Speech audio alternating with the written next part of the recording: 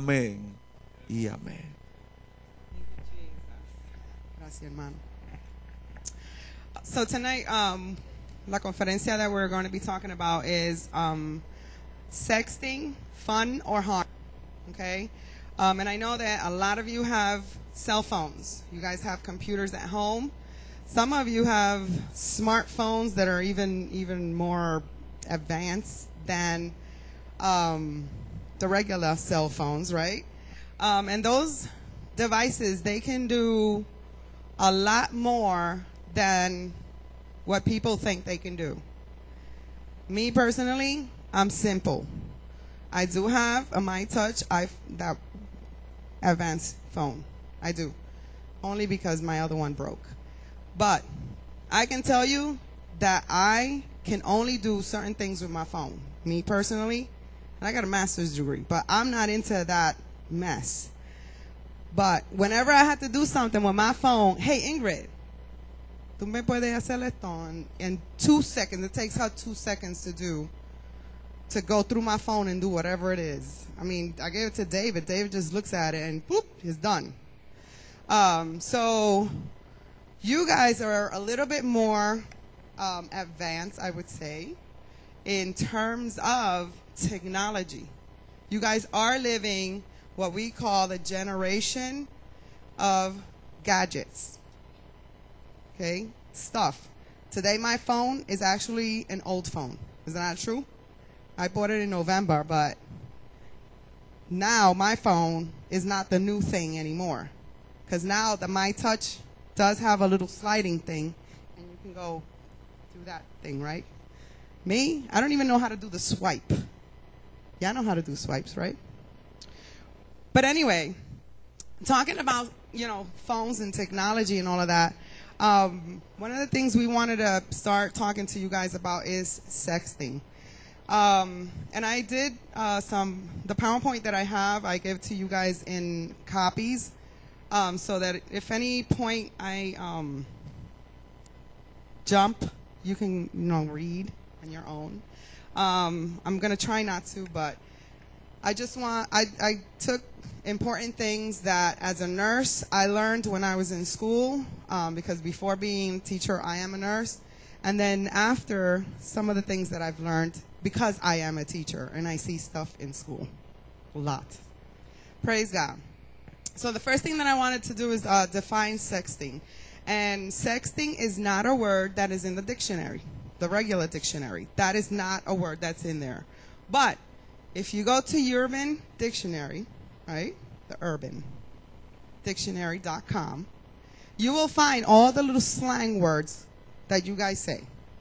Para los papás que no entienden en inglés, la palabra sexting no es una palabra que aparece en el diccionario del que nosotros usamos todos los días. Pero en el internet hay un diccionario que se llama el diccionario urbano, que tiene todas las palabras que los muchachos usan todo el tiempo. Que no son palabras de verdad, sino palabras que ellas se inventaron. Y como se inventaron y la están usando, todas las ponen debajo de una categoría, ¿verdad? So, sexting is the slang term for the use of cell phone or other similar electronic devices to distribute picture or video of sexually explicit images. Okay? Sexually explicit, meaning maybe you're not nude. Okay? Maybe you just got a bra. Maybe you just got your panties on. But it's explicit. Sometimes you are nude and you put yourself in a position where you can't see certain organs of your body. And that is what we call explicit. Okay? So it also can refer to texting messages of a sexually charged nature. So maybe you're not sending pictures, but you are sending words that make people think about a sexual thing. Maybe a sexual position or a sexual, I would say, image or a sexual act, right? So I put another one, the act of text messaging someone in hopes of having a sexual encounter with them later, because you don't send this to people that, well, some people do. I'm not going to say no. But usually you don't send those types of texts to people that you really don't know, right? You send it to people that you know, and then maybe later on in a couple of days, you're going to be in contact with that person. Initially, it starts casual. Estamos relajando, Vamos a relajar y tiro esto y digo una palabrita y this and that. But transitioning, it transitions into highly suggestive and even sexually explicit. So you start off playing around, and then you keep on with the conversation, and the conversation turns into something different. And then that's how we get people caught. I don't know if you've seen the news, but here in Kissimmee, about 2 or 3 weeks ago, there was a sting by the cops. And it was a nice house, beautiful house. And the cops were there. And what happened, they were texting, and the people thought that it was little girls. The guys, they thought it was little girls. And when they got to the house, boom, they got put in jail. Okay, because that's what happens. You put your number out there, and let me tell you, I don't know if you guys know that or not, but once you put your ID number or whatever, that's it. You're pretty much, anybody can find you. We have a guy in our school. His name is Mr. Goss, and he's a little techie. He actually gave us a conference on how you need to be changing your passwords at least every 90 days.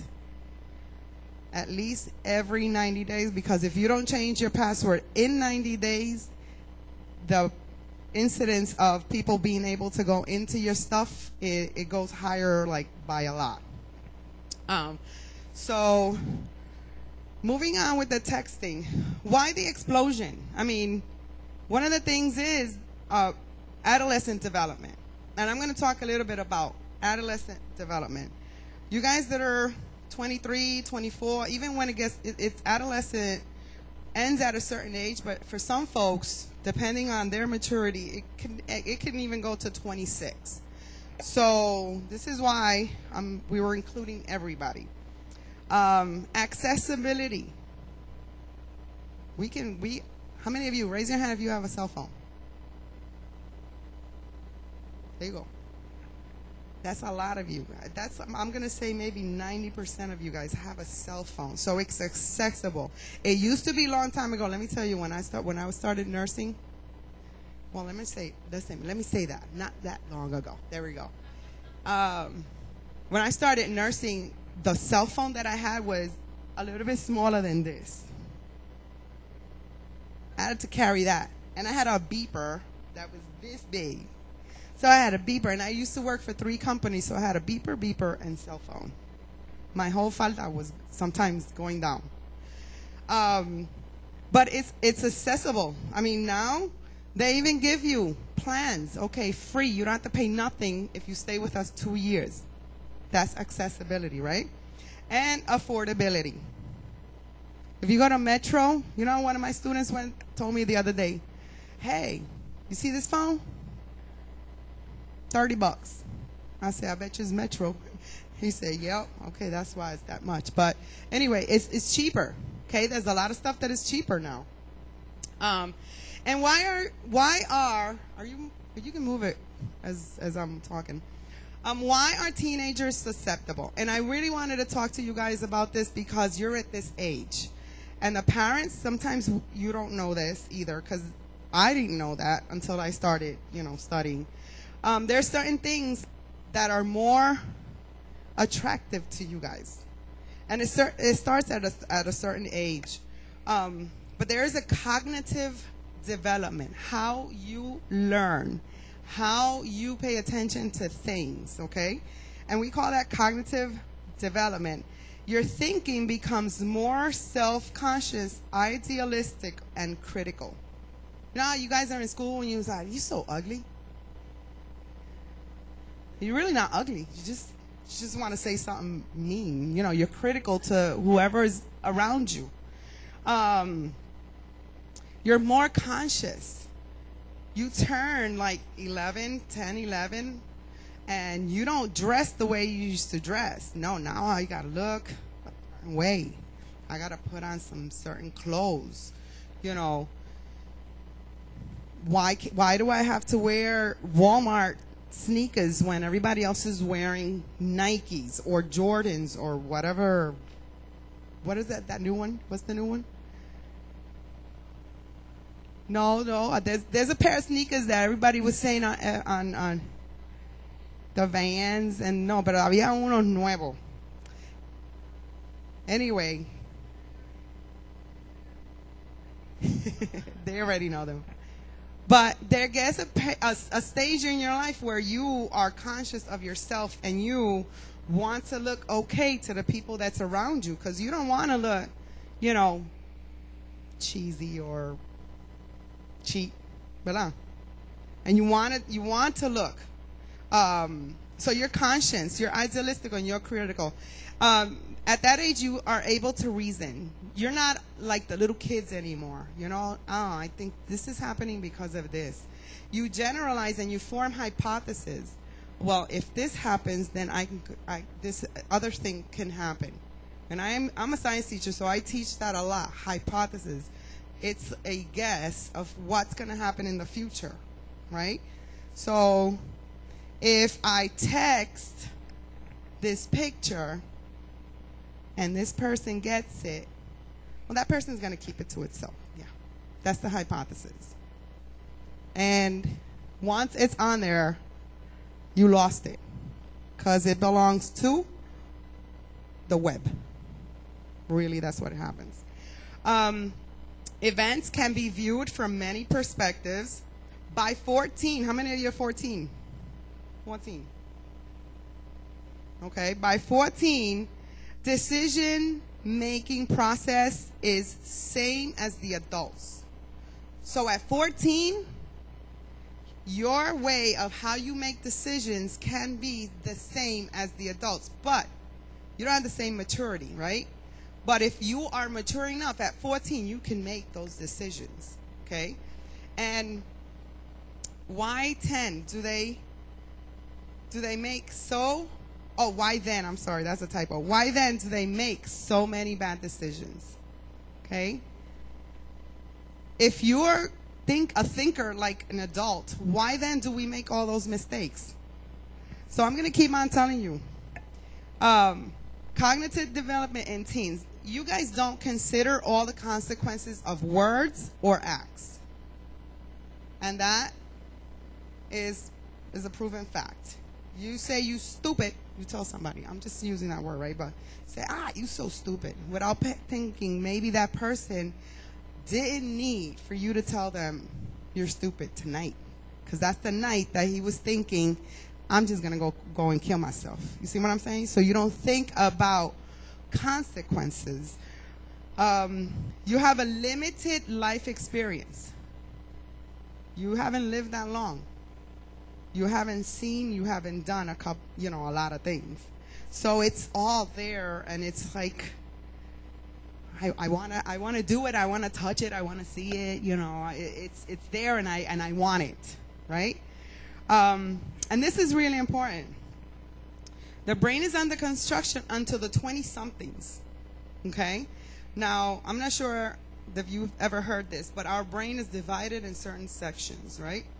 And we have what we call the frontal brain, okay? The frontal lobe. It's right here. And the frontal lobe is that part of your brain, okay, that matures, that makes you be able to do things. Now, when you start smoking, drinking, taking drugs, and doing all of those things that are not healthy for yourself, your brain will stay at that age. There's a lot of studies on that.